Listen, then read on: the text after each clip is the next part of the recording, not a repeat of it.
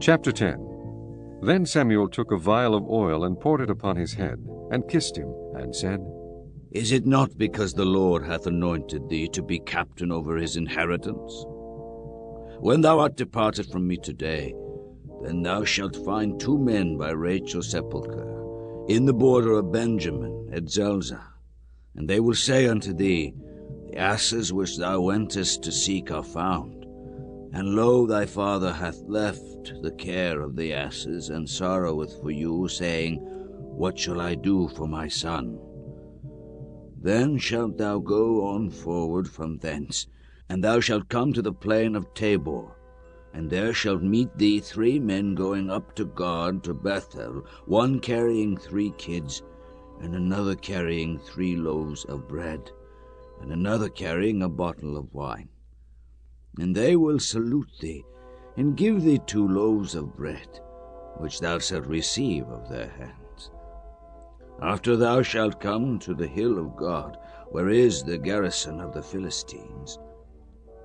And it shall come to pass, when thou art come thither to the city, that thou shalt meet a company of prophets coming down from the high place, with a psaltery, and a tabret, and a pipe, and a harp before them, and they shall prophesy.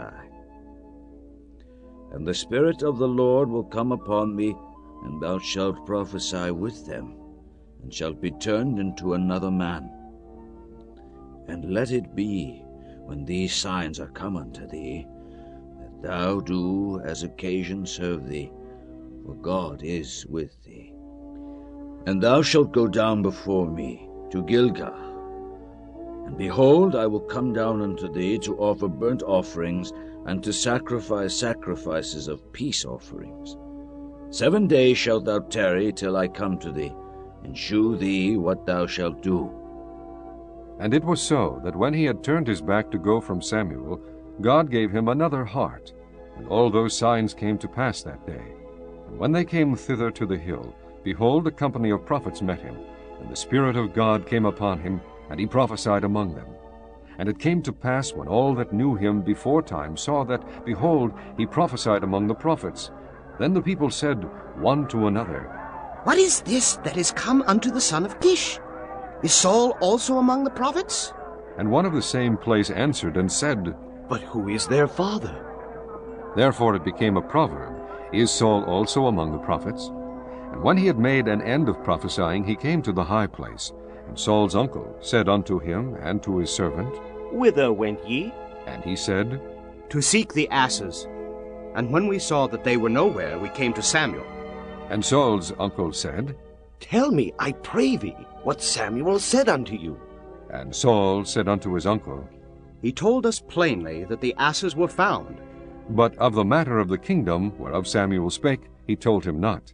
And Samuel called the people together unto the Lord to Mizpeh, and said unto the children of Israel, Thus saith the Lord God of Israel, I brought up Israel out of Egypt, and delivered you out of the hand of the Egyptians, and out of the hand of all kingdoms, and of them that oppressed you. And ye have this day rejected your God, who himself saved you out of all your adversities and your tribulations. And ye have said unto him, Nay, but set a king over us. Now therefore present yourselves before the Lord by your tribes, and by your thousands. And when Samuel had caused all the tribes of Israel to come near, the tribe of Benjamin was taken. When he had caused the tribe of Benjamin to come near by their families, the family of Matri was taken. And Saul the son of Kish was taken. And when they sought him, he could not be found. Therefore they inquired of the Lord further, if the man should yet come thither. And the Lord answered, Behold, he hath hid himself among the stuff. And they ran and fetched him thence. And when he stood among the people, he was higher than any of the people from his shoulders and upward. And Samuel said to all the people, See ye him whom the Lord hath chosen, that there is none like him among all the people. And all the people shouted and said, God save the king! Then Samuel told the people the manner of the kingdom, and wrote it in a book, and laid it up before the Lord. And Samuel sent all the people away, every man to his house. And Saul also went home to Gibeah, and And there went with him a band of men, whose hearts God had touched.